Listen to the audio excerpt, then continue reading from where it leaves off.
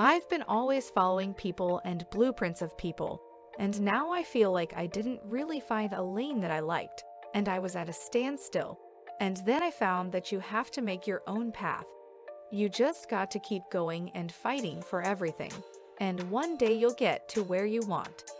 Naomi Osaka, the four-time champion of Grand Slam singles, and the winner of 2 Australian Open and 2 US Open titles, continues to show the world dreams can come true even at a young age.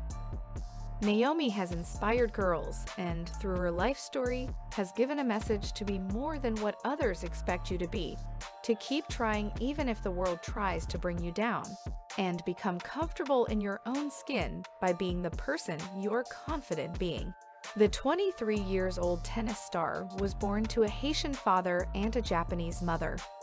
Raised in Japan till the age of 3, she moved to Long Island, New York with her family, and that's when the tennis journey of little Naomi started.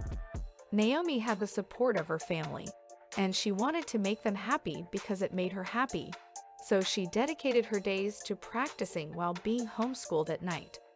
While kids her age were out partying and going out to college, Naomi was blocking the distractions, working hard to achieve what she had always dreamed of, becoming the best.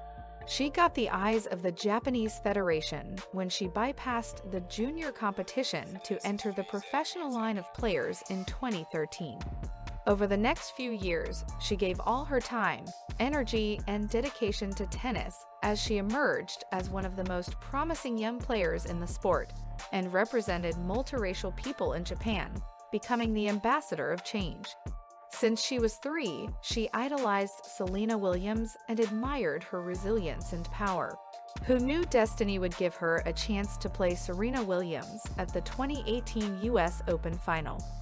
Naomi not only faced but crushed her childhood idol, Serena Williams, in straight sets 6-2, 6-4. Through her deadly killer instinct, she won the 24th Grand Slam title with great panache. While Naomi reached new heights of success and glory, she faced her fair share of downs. She was the defending champion and the 4-time Grand Slam winner when she lost at the Australian Open in 2022 to unseeded American Amanda Anisimova. Everyone was shocked to see her lose, but like a warrior, she walked out of the court and said, "I know there are days I'm going to have bad days and days I'm going to have great days. It's always random, and I never know. But no matter what happens for me, I know I want to leave the court knowing that I've fought for every point." There was a lot of pressure on the young athlete, with the media throwing questions at her and people seeing her all the time, and at one point it was a lot to take in. In 2021, Naomi withdrew from the French Open to prioritize her mental health.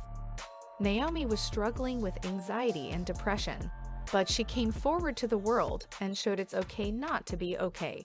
She shared her struggles with the people so the conversation around mental health could be reframed.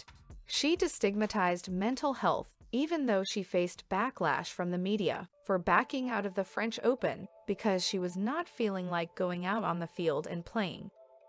Osaka collaborated with the workplace wellness platform Modern Health to reduce the stigma associated with mental illness, and will lead Modern Health's Community Impact Program as the Chief Community Health Advocate.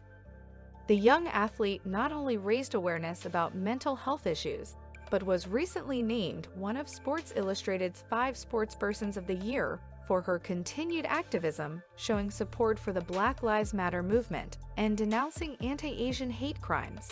She used the platform of the US Open to promote Black Lives Matter and to honor victims of violence and injustice.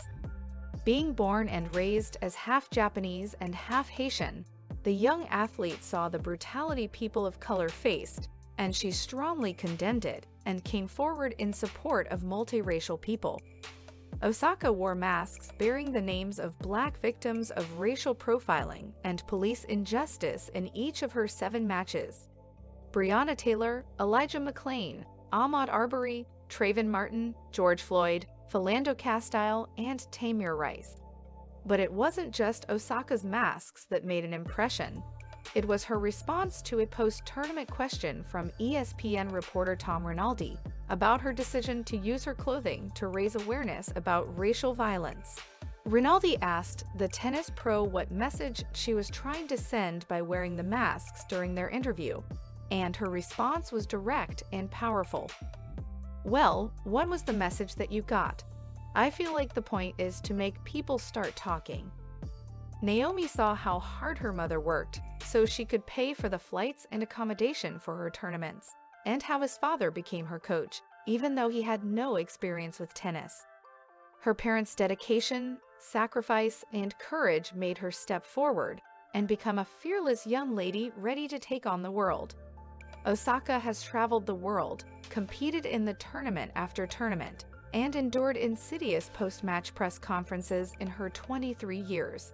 She has advocated for what she believes in, bringing attention to Black Lives Matter, increasing awareness for mental health issues, and establishing a strong presence outside of the tennis world.